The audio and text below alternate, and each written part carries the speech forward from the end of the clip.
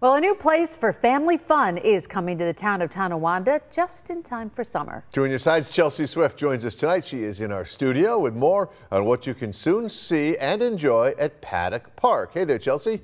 Hey, Scott and Mary Alice, that's right. We have an inside look at the Paddock Chevrolet Ice Arena that's almost ready for visitors. It's not just about teams and hockey. We have inquiries from a lot of figure skating groups that want to come in. We have open skate on the weekends for families to come in. And that's one of the important things that we wanted to make sure that everyone knows, that this is a town facility and for the residents of Tonawanda first.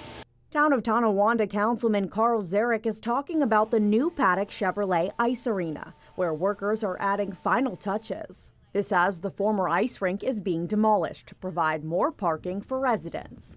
The arena is one of several additions coming to Paddock Park, including a splash park, beach volleyball, and pickleball courts. Zarek says his goal is to bring more families to the town of Tonawanda, adding at one point there were about 100,000 residents. We're down to about 73,000 now. My goal is, as chairman of the Parks and Recreation Committee, is to bring young families back into Tonawanda. And it's that young family that is deciding where they would want to move, where they want to bring up their kids. Tonawanda is a great place for that, with all of our recreation activities, again, more than any other town in Western New York. And the construction of all of these amenities are scheduled to be complete at the end of June. And that's when they'll host their grand opening. Live in the studio, Chelsea Swift, Channel 2 News.